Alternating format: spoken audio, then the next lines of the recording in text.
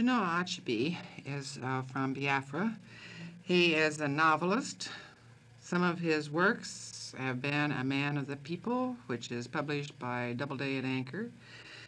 He received the Margaret Wrong Prize for his first novel, which was Things Fall Apart. Right, and the Jack Campbell New Statesman Award for Arrow of God. Arrow of God, and then the Nigerian National Trophy for No Longer at Ease, now in these, 1960. Right, now these are all novels that... Yes, they're all novels. When was the, when did you write the last one? The last one, The Man of the People, was published first in London in 1966.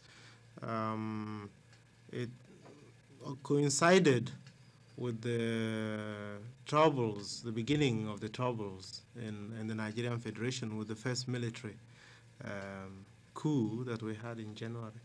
And it was interesting because the story itself was a story of the political corruption in Nigeria. And I more or less said that this kind of thing might end with a military coup in the novel. So it was quite a close parallel. Now, of course, this is one of the contributions of a writer as they write of their own people and their own culture, isn't it? Yes. I think if a writer is a writer should have his ears and close to the ground, as they say. And if he's a member of society, and he is a member of society, then what goes on is of primary importance to him. And there may be moments when, like in this case, he finds himself as a kind of prophet.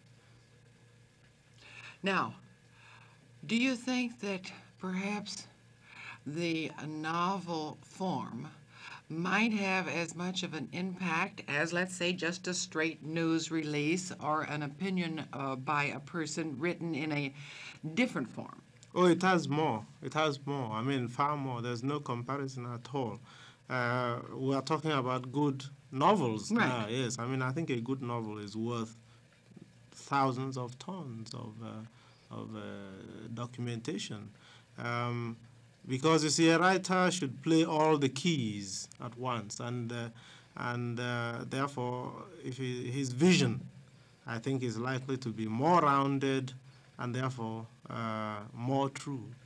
Now, can the, but let me say this. Do you as a writer not only try to portray the situation as it is with the various people and cultures involved, as well as try to find a solution? Yes, well, there are certain levels of trying to find a solution. I think a writer in this kind of situation becomes a critic of society, because he feels very strongly if things are not going very well. And therefore, if he says, for instance, as I said, it is not right that those with whom we cooperated to win independence, which we placed so much hope, should now turn round and misuse their position of authority, their position of trust, then he's already making a concrete suggestion. I don't think it is my place to say this is the kind of government we want. I might feel, if I find that kind of solution, of course, I could say it, but I think it is enough for me to say that this is not what we fought for. Mm-hmm. Something is wrong, you see, and draw people's attention to this. Now, how has the conflict affected you personally and the pursuit of your really, in a sense, desire to be a writer?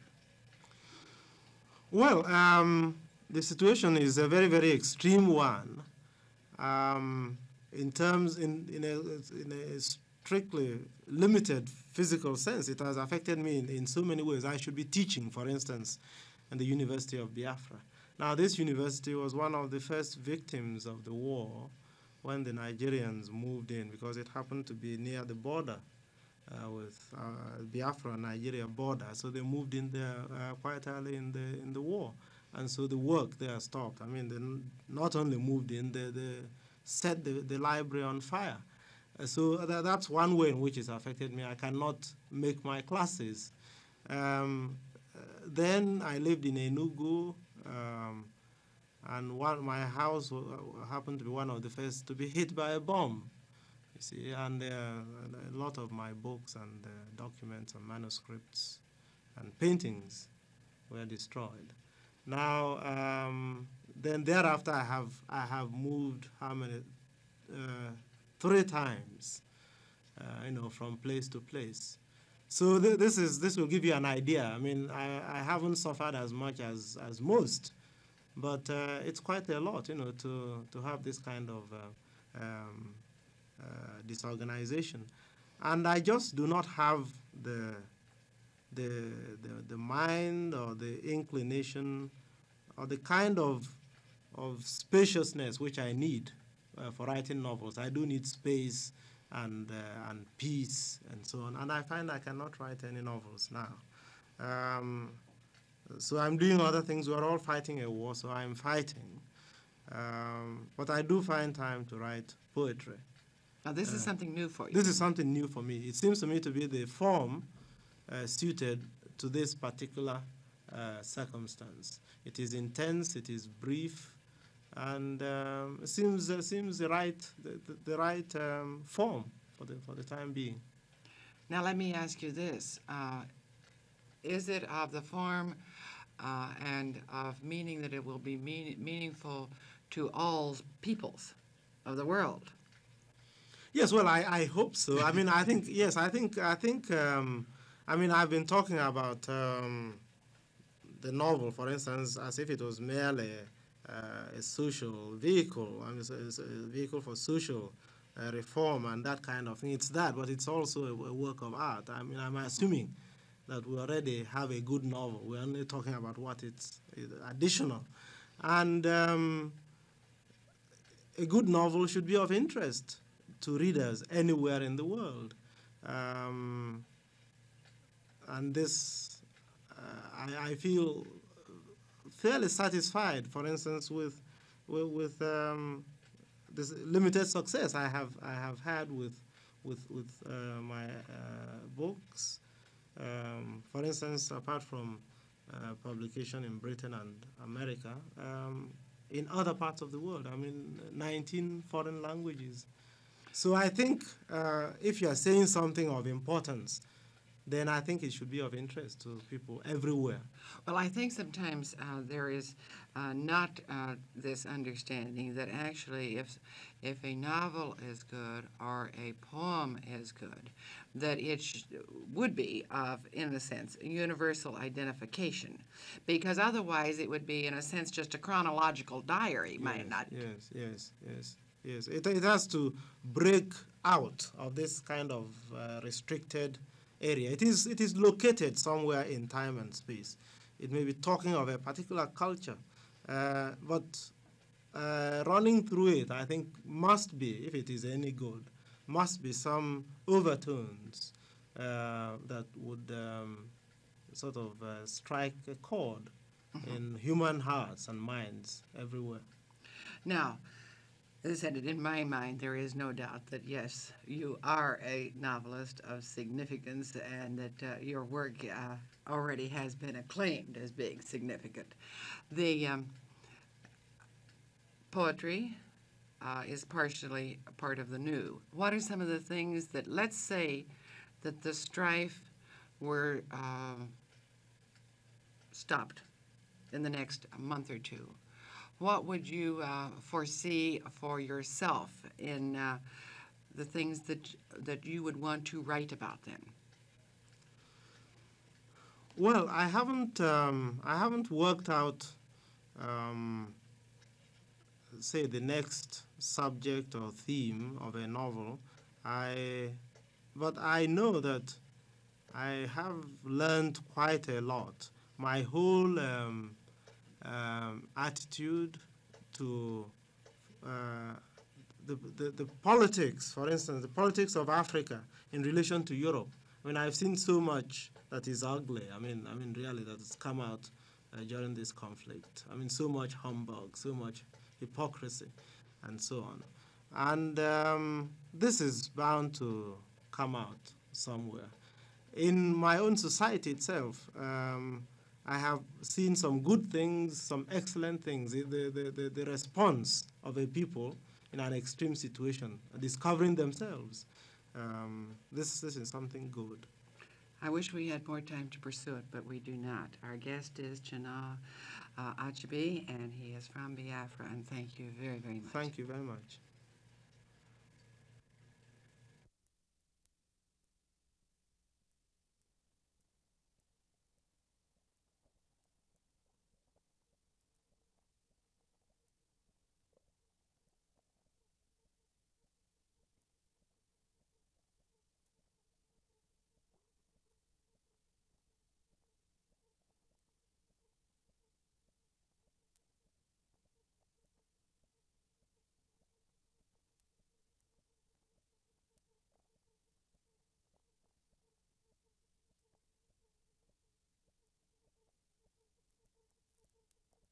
Friday is a very big day for our guest. She is Mrs. Mabel Iowa Robbins. She's president of the Iowa Retired Teachers Association, and the big day is the official dedication of Heather Manor. Now, what's Heather Manor first, and then tell me how it started. Well, many years ago, some of our good teachers had the idea that a retirement home for teachers was not only feasible, but very much needed. And some of our teacher friends thought they might help us. They were the Heathershaw sisters who lived out on Fleur Drive, and they gave 3 acres of land on which to build a retirement home for teachers. Well, of course, next thing that we ran into was the Federal Aviation Authority that said, no, you can't do this because it's right in the flight pattern from the airport. The planes will fall down on you and crush your home, or they will make so much noise that the people can't sleep, and so forth. So we had to look around for another place. And then when we contacted the Urban Renewal Board and the ISEA Executive Board, who was sponsoring this project, made the deal with them to buy the present place where Heather Manor is built. But because these sisters had given such an impetus to the project and sort of given us the nudge that put us over, we kept that name Heather, which was the first part of their name, Heathershaw.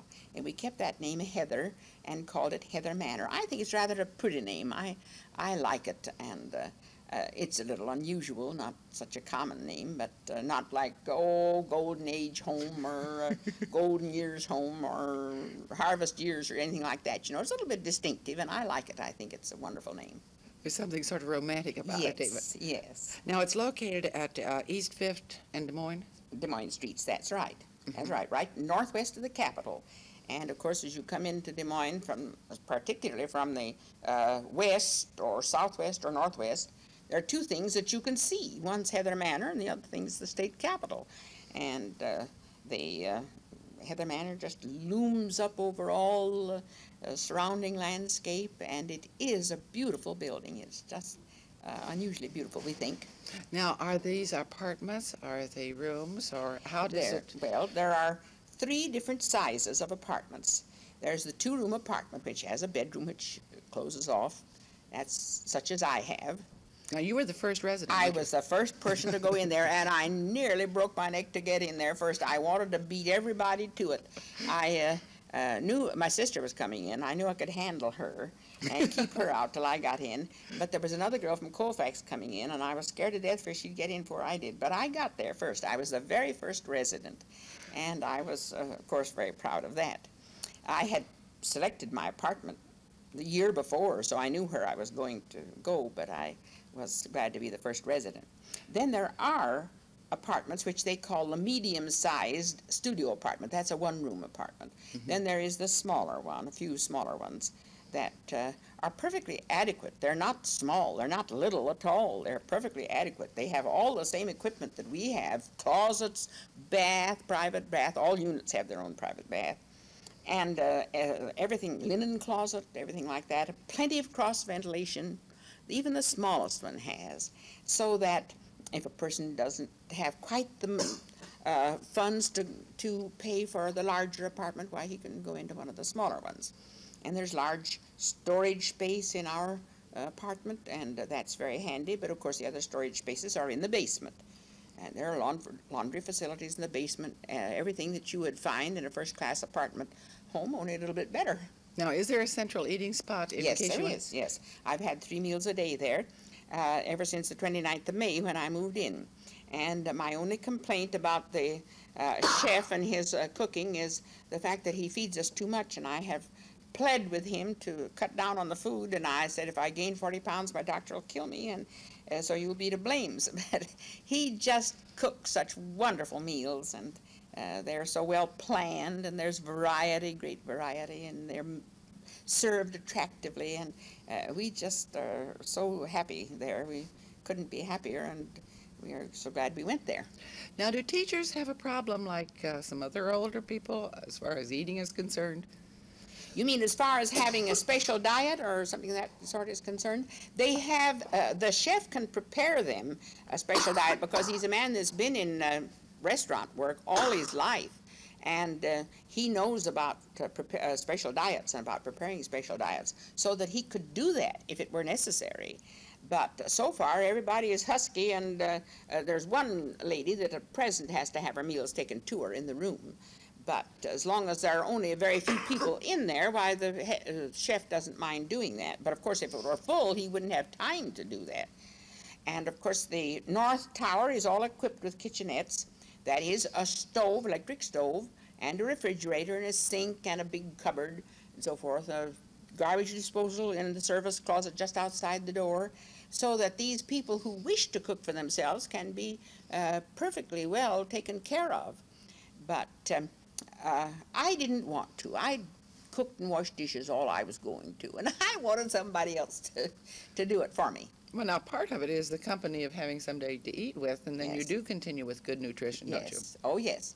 Of course, my sister is in another 2-room apartment just around the corner from me, and so we go down together. The people who cook for themselves, and we call them very facetiously cookies because they cook for themselves, but that's a nice sweet name too.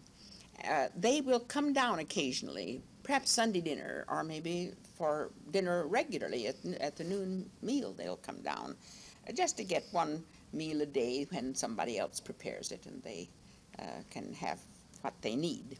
Now, is this restricted to just teachers? Oh, no, no, indeed it is not. We have some folks already in there who are not teachers. It's retired teachers and their friends. So all you have to do to get in is to say you're a friend of Mabel Iowa Robbins, and you could get in.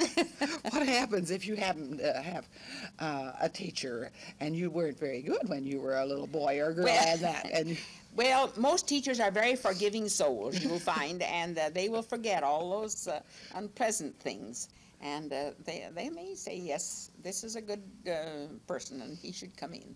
now, in another vein, are the communities taking the full advantage of the talents of the teachers that are retired and making use of this within their community work? Pretty well. I think the smaller communities are more prone to do that than the larger communities. The smaller communities depend a very great deal on their retired teachers for substituting in the schools, and that's a real problem. You know, substitutes are hard to get these days, and they're very delighted to have these retired teachers substituting. And then they depend on them to do a great deal of Red Cross work.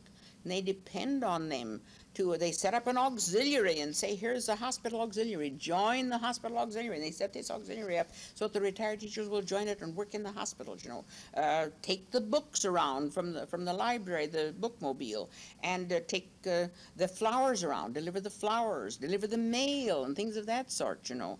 The hospitals just couldn't get along without these retired teachers. They just are so necessary to the community. Now, what about as working as perhaps special tutors for some of the children that really needed? They do that a great deal. It's hard to get a child who has dropped out once to come back and be tutored. If they can get them before they drop out and say, now we will help you, take a teacher who is agile enough to get over to the school and meet the child after school. We'll tutor you for half an hour, 3/4 of an hour, if you'll stay, and we'll help you. Why, they do that a very great deal. But when the child has already dropped out of school, it's just like pulling teeth to get them to come back for any kind of tutoring, though the teachers would be glad to do that. And retired teachers, they don't have so much at stake, don't you know, and perhaps they're not so uptight as the classroom teacher and don't have so many worries during the day, and they're maybe a little more patient with these cherubs that need a little special help. And they don't have to worry about their position the next Not day at in all, the classroom. Their pensions are safe, and their Social Security is safe, and they just, if the mom and papa don't like it, well, that doesn't make a difference to the retired teacher. Well, I know it's going to be a very special event Friday at Heather Manor, which is located at East 5th and Des Moines Street in Des Moines, Iowa. And our guest was the first resident. She is Mrs. Mabel Iowa Robbins, the present president of the Iowa Retired Teachers Association. And thank you. Yes, it was my pleasure.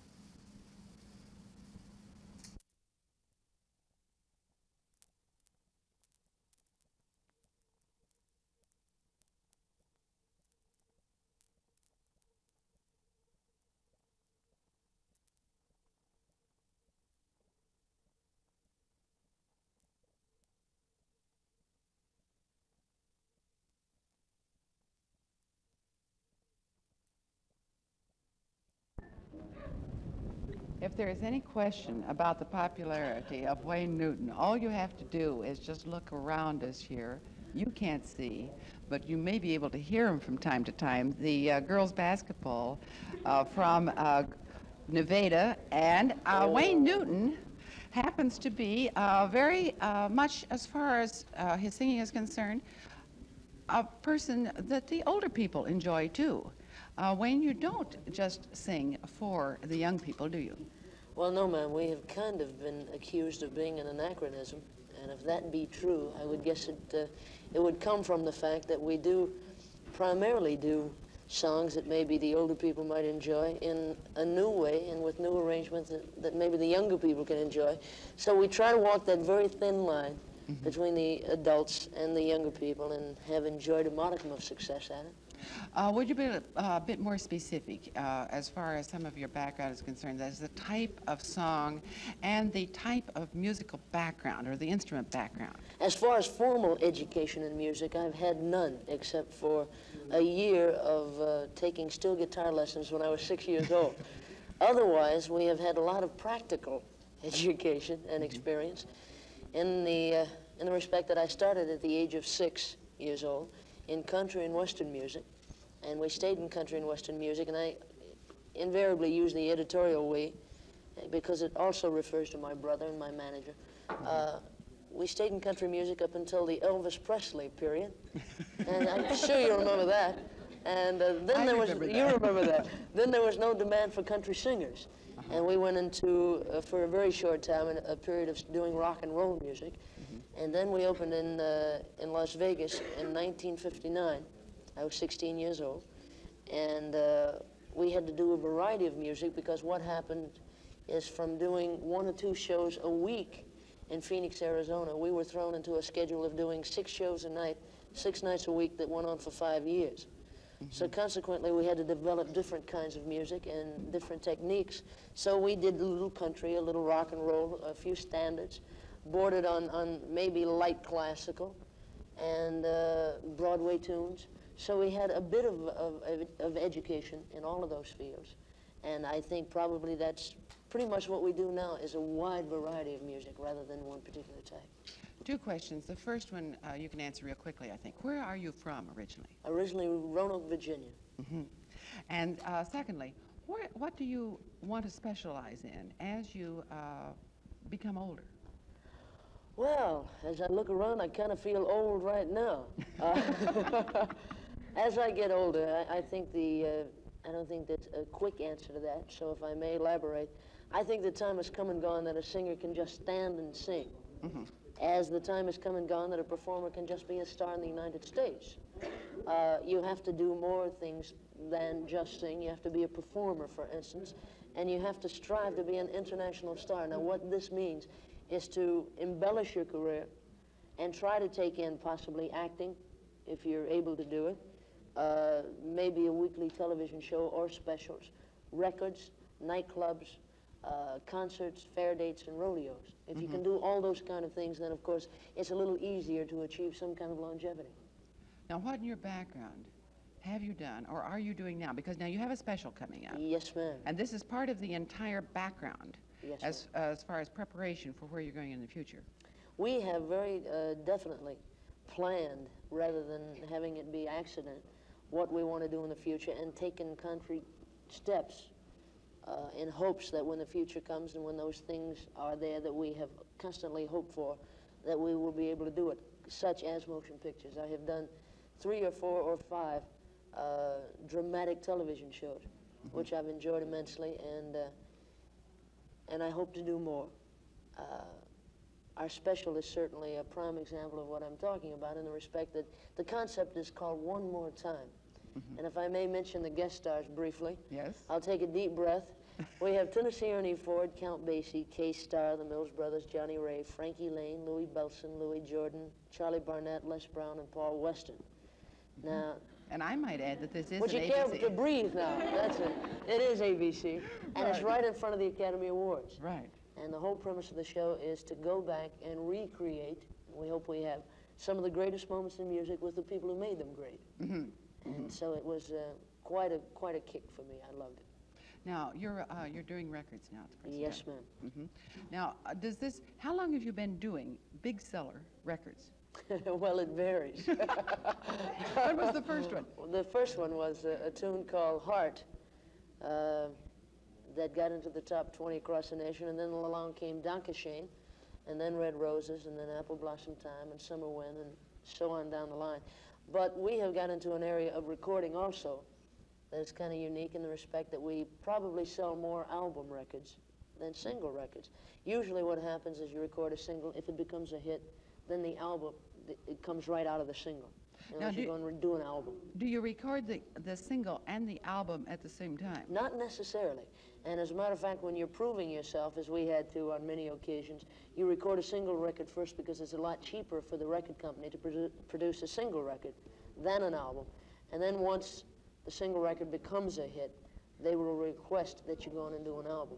Then do you have to do it to record for the album? No, ma'am. What they do is take the master off of the single and usually title that.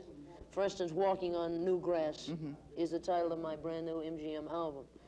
There is a tune in there called Walking on New Grass. So what you do is record probably 11 songs in an album, and you take what you think could possibly come out as a single or has been a single and title the album after that.